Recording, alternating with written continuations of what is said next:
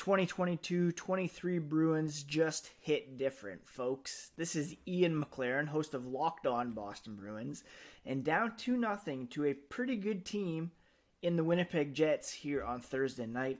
The Bruins rallied and took it by a score of 3-2, improving their overall record to 26-4-2 and remaining undefeated in regulation on home ice, going 18-0-2.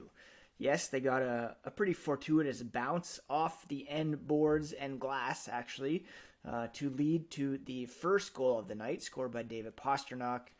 Jake DeBrusk scored to tie the game, and it was big Nick Foligno who scored the game winner in the third period, with Jeremy Swayman putting in another strong start for the win. Catch all the latest on tomorrow's episode of Locked On Boston Bruins.